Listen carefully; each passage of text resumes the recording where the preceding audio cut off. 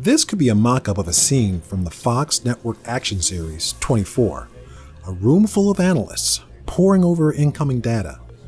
The ultimate goal? Find the bad guys before they can do harm. Retired Marine Colonel Jake Graham, IST Professor of Practice, leads this Security and Risk Analysis capstone class by making students familiar with the unfamiliar, seeing problems where none are perceived. It's an analytic problem that lasts 15 weeks. So the students focus on one set of problems, and the problems change from semester to semester. This year, we're taking a completely different type of problem, looking at a lights out scenario, but on a global scale. In his latest scenario, a coronal mass ejection, or CME, has taken place, incapacitating most devices that utilize electricity. This different kind of risk analysis takes students out of the bad guys versus good guys mindset and becomes an exercise in survival. The mindset you have to get into is survival for this scenario.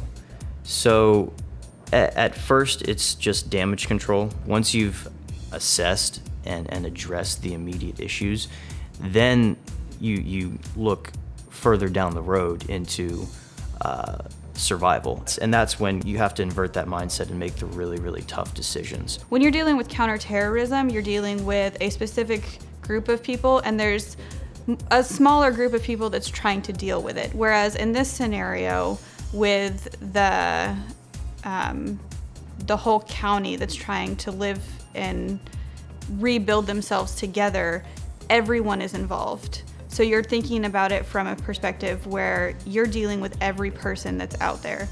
Forcing students to think in a form and space where there is no norm is not only preparing the next generation of national security analysts, but also the next generation of people who will have to make a better and safer world.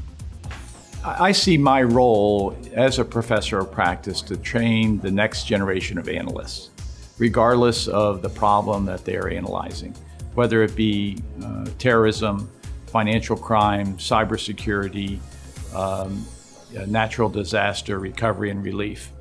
So really the problem is agnostic to the process. Good critical thinking, good analytical skills can be applied to any type of problem.